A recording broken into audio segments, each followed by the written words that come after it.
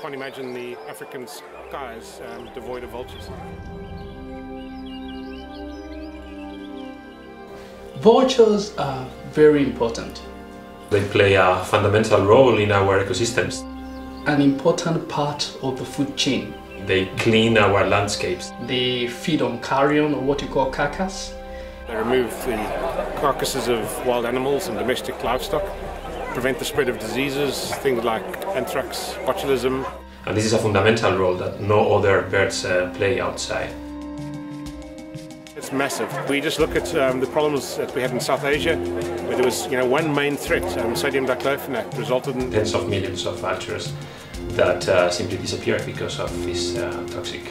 We are talking about 13 species. The data shows huge declines on the populations. In Africa, we are facing many threats, and very different across the continent. Two main reasons keep coming up again and again: poisoning and persecution for their body parts. And we had an incident recently in northern Namibia where we estimate about 600 vultures were poisoned on an elephant carcass. Understanding this will help us carry out an effective conservation strategy to address this problem. We discovered that diclofenac is available in 2 EU countries. Diclofenac is now a global problem. It means that it affects vultures in Asia, but also now in Europe and maybe in Africa. This is why it's critical to protect them.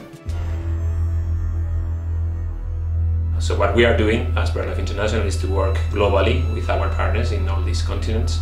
Working with African organizations and individuals to see that the two main threats to vultures in Africa are addressed.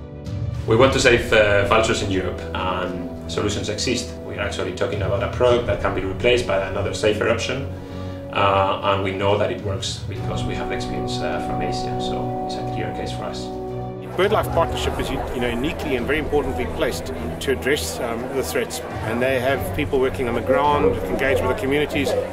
The first step is to get a referral, getting a referral from the European Commission.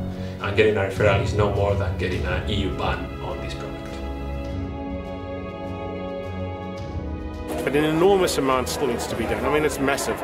And it's simply silly not to, maintain that investment by reducing any kind of threats that might be affecting vultures. I can't imagine the African skies devoid of vultures. It'd be a sad day.